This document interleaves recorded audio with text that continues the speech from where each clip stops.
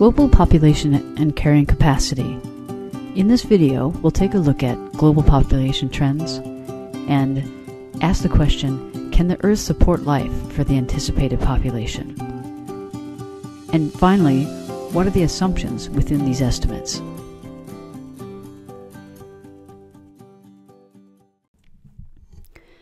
This picture gives a snapshot of how the global population has been changing throughout recent history.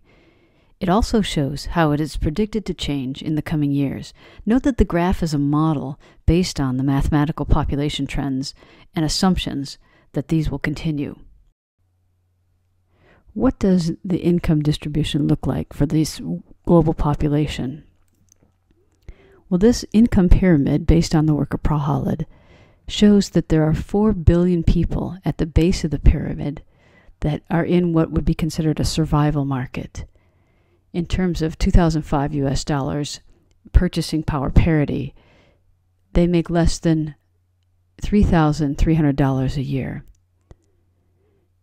The mature markets, where people make more than $20,000 a year in purchasing parity, is at the top of the pyramid. There's only about 0.5 billion people in that market. And in the middle is the emerging market. So what this pyramid demonstrates is that the vast majority of people on the planet are in what would be considered a survival market, making less than $10 a day. This graph is showing that we've reached a point globally where urban populations in the world are now greater than rural populations. In addition, the population growth expected in this century is expected to take place in urban environments. How does living in an urban setting or a rural setting really influence the system, and why? Let's take a look at this through examining the term carrying capacity. Recall that the Earth is a closed thermodynamic system. And what this means is that we can exchange energy with the surroundings, but we can't exchange matter. The consequence of the Earth being essentially a closed thermodynamic system is that all that is needed for life must be produced on Earth from the things that are already on the Earth. And all that's produced in the form of waste must either be absorbed on Earth or accumulated on Earth. This image represents the idea of carrying capacity, implying that carrying capacity of the Earth is a fixed limit. The concept of carrying capacity is the ability of an ecological region's biological systems to support the lives of the beings in that region. The upper limit comes about because there's an environmental resistance to the things that are growing in a region, such as disease, predators, and limited space.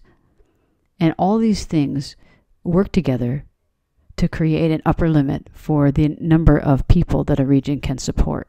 Normally, we consider humans as the being whose lives are needed to be supported. So the carrying capacity refers to the ability to grow food, provide water, and absorb wastes produced by human activity.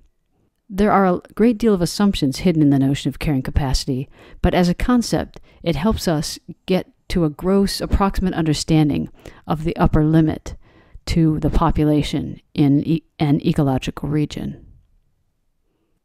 So the carrying capacity represents the resource production of that region divided by the resource consumption per person. In general, it will be a number, and it represents the number of people that can be supported. And usually it refers to some sort of time basis. Oftentimes a year is used as the time basis. One of the questions inherent in this computation is the term resource consumption per person. Is it a fixed value or does it vary? For example, the citizens of China consume a certain amount per person. How does that compare to the citizens of the United States? Is it the case that the US citizens are more alive? If not, then why is their resource consumption higher? This is an important question in the whole notion of sustainability, and it reveals the important trend that the higher the affluence, the higher the resource consumption. But are there alternatives? How can we live together in a way that results in a fair and equitable consumption of resources? for all the peoples on the planet? This is the central question of sustainability. The global population is expected to approach 9 billion people by the end of the 21st century. Most of this growth will occur in urban areas.